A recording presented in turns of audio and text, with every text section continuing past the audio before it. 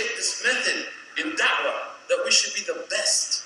Yeah? And the Prophet ﷺ said, that if a person does a good deed, Allah subhanahu wa ta'ala yuhibbu an yutqinahu. Allah loves that person does it in the best possible way. The best possible way. I remember my teacher from Senegal, who I memorized Quran when I was memorizing Surah Shura. And it was Surah Shura. It was very difficult for me at that time. I didn't speak Arabic in Oklahoma with Sheikh Abu Mustafa, remember? And I went to him and I memorized Surah Shura, and I had it, kind of like, you know what I mean? So I came to him. I used to drive an hour every day to memorize, read to him. And I came to him and I read Surah Shura. Actually, we were traveling together at that time in college.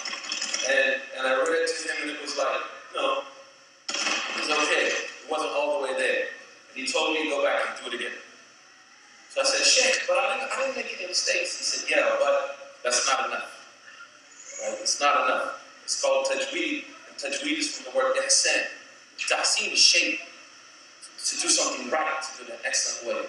So then I went back, reviewed it, 20, 30 minutes. You know how we are. I was like 23, 22. Thought I knew everything. And came back to him, read it, made a mistake on the first page.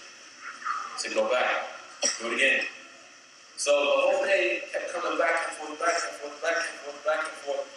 And finally, I started crying. I said, Sheikh, I can't do it. And he said, everyone who tried to do this had to cry like that. Anyone who has tried to memorize Quran properly will cry over it. And he said, those tears, Allah will not forget them, but this is not acceptable. This is not acceptable.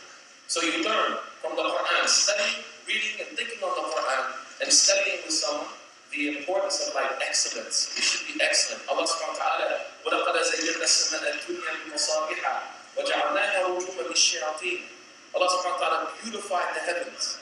He didn't just make this dunya ugly, He made it beautiful. Why? So we can نتفكر في خلق الله, think about the creation of Allah subhanahu wa ta'ala, and be reminded in Allah